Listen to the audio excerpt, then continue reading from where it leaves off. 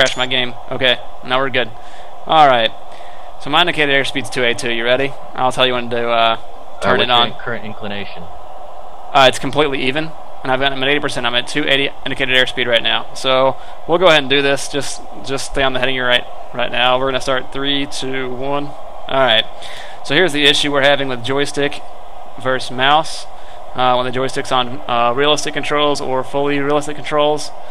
I'm in gunner view, and McGee just switched to his gunner view, and he's using mouse aim with instructor. And as you can see, he's slowly climbing above me. When we're flying formations, this messes up the entire formation for anyone that isn't using the same control device or scheme.